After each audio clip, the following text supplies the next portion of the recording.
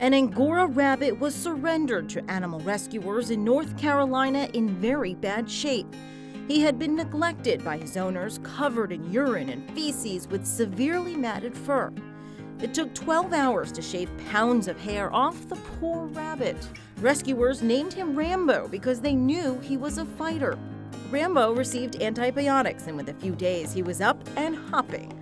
But they have to keep little Rambo warm in tiny little sweaters since he doesn't have a lot of fur. He's ready for a loving home, but they are looking for someone qualified because Angora rabbits are the most difficult to be cared for. Rambo will now be happy while hopping. Be sure to watch Inside Edition.